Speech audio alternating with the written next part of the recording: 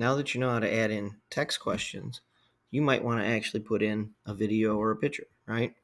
So I'm still on the same practice one, all right?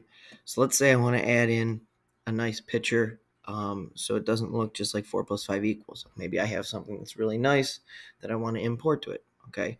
So I would go over here and I would say add in a question, all right? Then I would add in the picture, okay? So I'm going to click on that and I'm going to upload. You can do a whole bunch of different things. I already have cut out a picture that I wanted to show you how to use. All right, so I'm going to browse, and then there's my screenshot. Okay, so I have that nice one that's already made, and it's going to fill itself in. All right, now you have the option to left align, center align, right align. I normally center align it so it's in the middle. All right, then I can do the same thing. All right, I would just put in options. I'd throw in different things.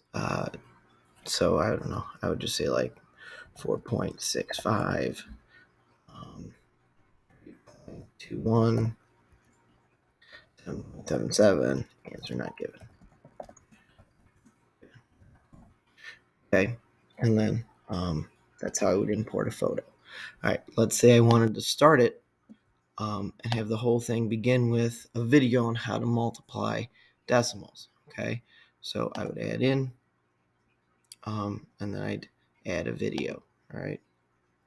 Now, I already grabbed it, so I know I want to use this video. So I would copy the link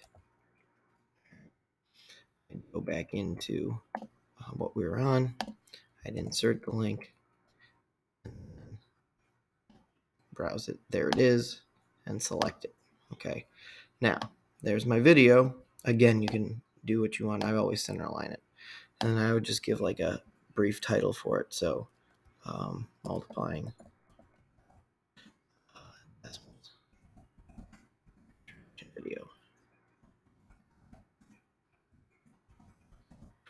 Right. And now what's going to happen is that video will pop up for the kids so they can watch it before they do the multiplying of decimals. Okay. Now I could go through and I could add a whole bunch of different things. I could do it for multiplication of decimals. Again, when I did this new section, I could have it on division of decimals. That's if you want to add in a video. All right. So now you know how to add in a text question. You can add in a image, and you can add in a video.